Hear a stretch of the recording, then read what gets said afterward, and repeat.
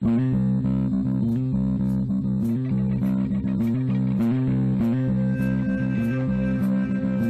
to the Crazy Town Podcast. I'm Jonas. And I'm TNT Dynamite, the explosive one. Let's start the timer. Ding. TNT. You.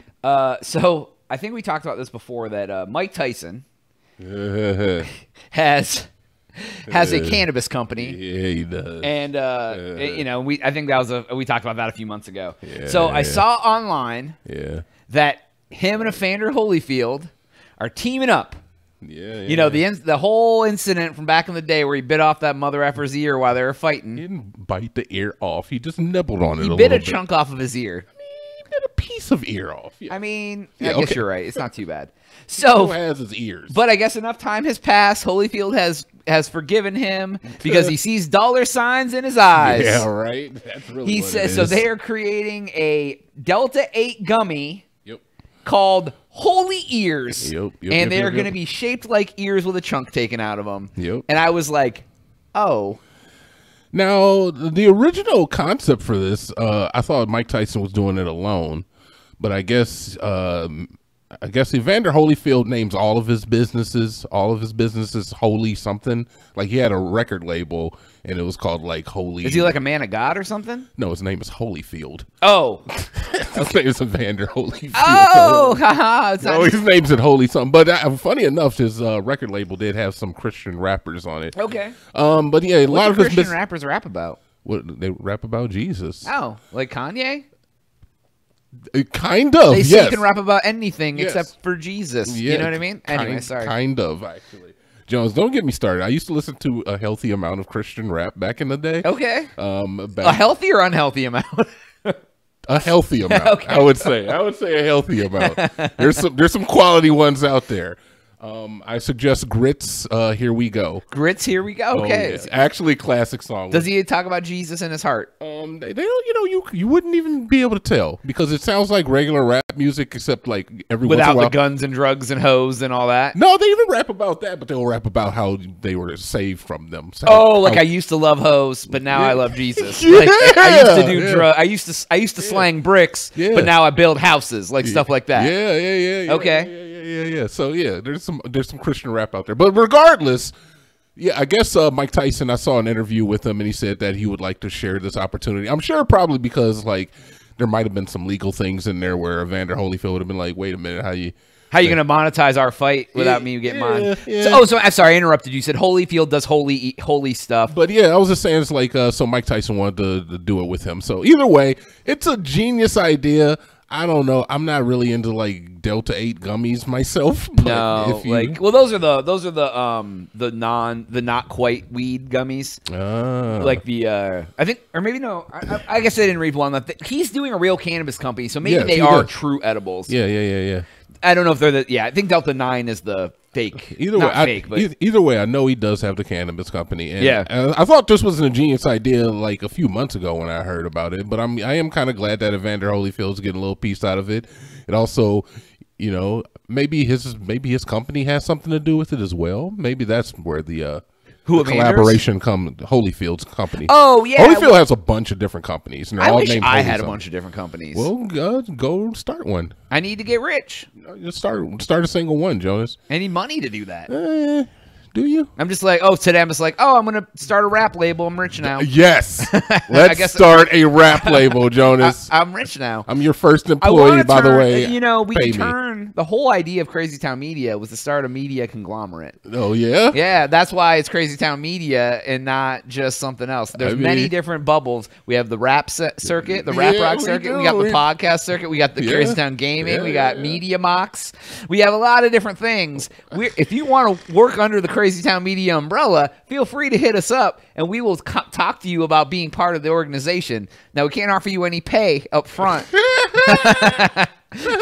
Just give all your time and energy to us, and we will maybe down the road be able to pay you. Look, all we really need to do, Jonas, is go viral, and or you should let me bite one of your ears off.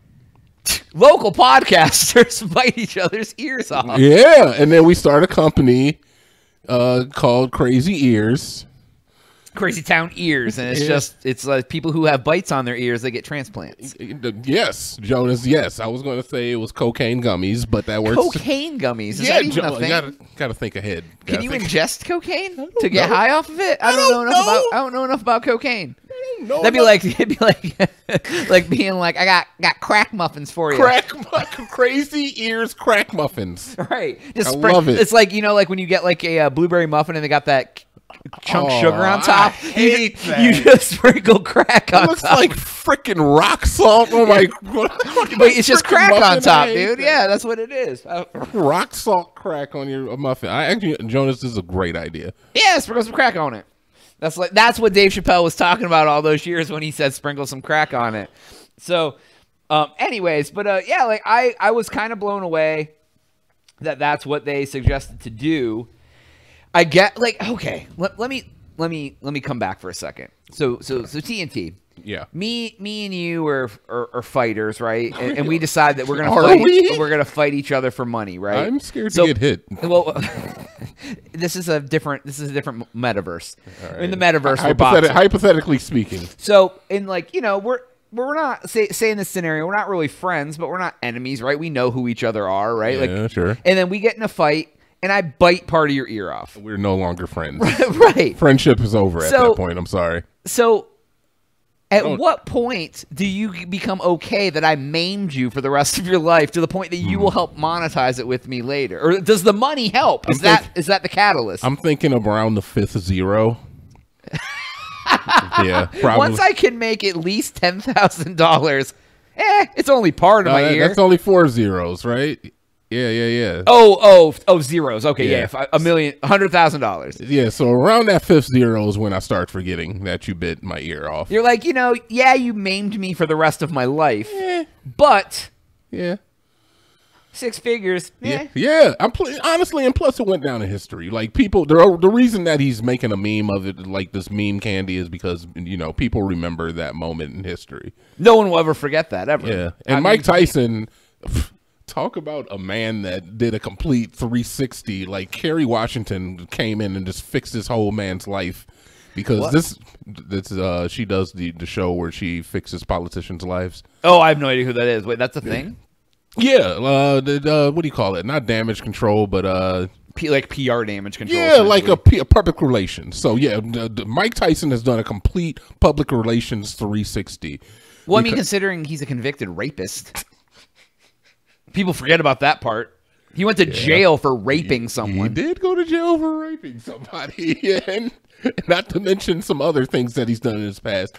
And now he's like, oh, I have a company that does this, and I'm writing like books, and I'm giving TED Talks, and he has a successful podcast, and it's kind of nuts. It really is, man. Like if somebody is out here like, hey, Jared Fogle, he's selling gummies. No. Like, oh my God, what would Jared Fogle's funny gummies be? I can't even talk about. Go on, it's like Sour Patch Kids. That's a good one. Hope that dirty bastard rots in jail for the rest of his life. Becomes somebody else's Sour Patch Kid, if you know what I mean. He's melting in somebody's mouth right now. No, somebody's melting in his mouth. Oh, He ain't melting in nobody's mouth. I like that. So somebody's melting in his mouth. It was so disgusting. It's funny though. But yeah, man, like I just wonder what obviously that night Holyfield was pissed, right? Like, yeah, I would be really mad if you bit my ear off and we were like in a competitive like event and you're just like, no, I'll just gnaw your ear off. And I'm like, yeah, what would it take? How long? Would it be time? Would it be money? That was like 25 years ago, man. It was a long. Was it in the 90s? It had to be. If not, it probably was in the 90s. If Mike Tyson was fighting, Mike Tyson's like 88 years old right now, so. Yeah. So, time heals all wounds and money heals them even quicker. Dude. So.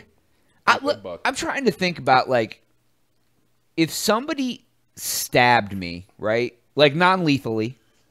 Like, stabbed me in the leg or stabbed me, like, in the side or something and I didn't die. Like, trying to kill you stabbed you? Yeah. Oh, yeah. It's gonna take 7 How zeros. much money? Like, if they were like, hey, sorry about that, bro.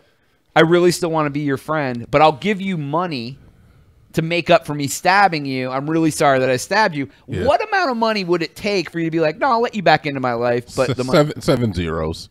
Like $1 million? 7 zeros. Yeah. So I could Minimum. stab you and then pay you $1 million and we forget like it ever happened. I mean, once I get out of rehab, once I can find out if I can walk again. It all depends. How long were you in the hospital? Yeah. How did it affect your, like, it's like you stab me in the leg and I limp for a couple weeks and I'm good. Like, it may not take $1 million, but you stab me in the stomach, I spend like a month in ICU. Yeah, if I'm like pooping out of a bag, dude, then we got an issue still. Okay. But 7 zeros is definitely gonna lubricate the situation. Anyways, go to TraceItOut.com. We're out of time. For Jonas. TNT. We up.